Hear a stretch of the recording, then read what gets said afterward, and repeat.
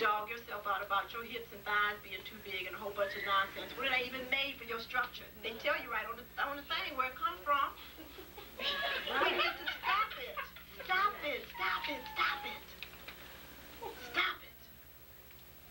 Come on, let's get it together. You know, at another time I want to talk to you about the miscegenation principle, because that's the second issue that you have to get in tune with, because the Africans here in America are very interesting, because truly we do have it all, because we have a multiplicity of genes in us that if we don't know what they stand for, what's on them, and how to activate them or to put them at rest, that others can activate genes and behavior in us that we have no control over.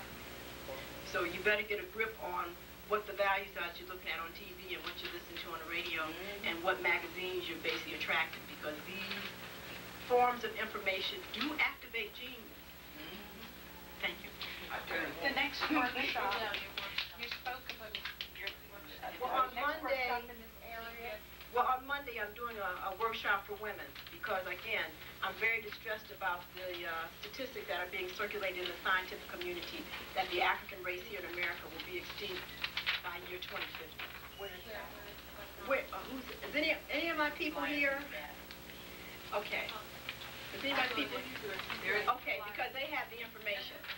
Okay, but this is for women and especially women with uterine fibroids.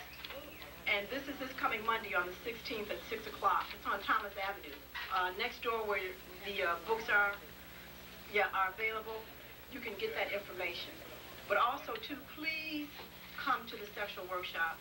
It's really disturbing to me when I hear African women talking about they don't understand their men and that there's a war going on between men and women, because the flesh on every man's body is your endometrium. How can you talk about you don't understand that you gave birth to? See, and the issue is that you don't understand yourself. So we've got to deal with all of these levels of information so that we can recreate a high-quality life.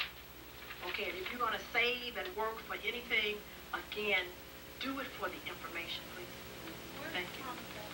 That's in Southwest Philadelphia, between Baltimore and Whitby, between 57 and 56. Okay, we're going to be taking the information. Dr. Jewel is our assistant here. Is going to be taking the information over in the next building because we have another workshop coming up. We want to give Dr. Jewel Pookrum another round of applause.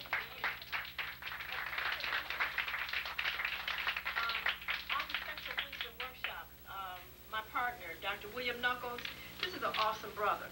And one of the things that we've often talked about, which I felt very inadequate about dealing with in my sexual workshops, is dealing with the men's issues. Of course, you know, I'm an excellent technician, okay, but being a technician and dealing with how these truths apply in a culture and in a sociological level is like night and day. And so therefore, obviously, for men's issues, a man has to really deal with that. I have no idea what it's like to have a penis, how you have to deal with that on a day-to-day basis. I don't know what happens in the men's bathroom. I don't know any of that, and all of this is tied into the actual health of the men. And so Dr. William Knuckles is awesome. He is a physician of sports medicine. Also, he has a master's degree in suicide.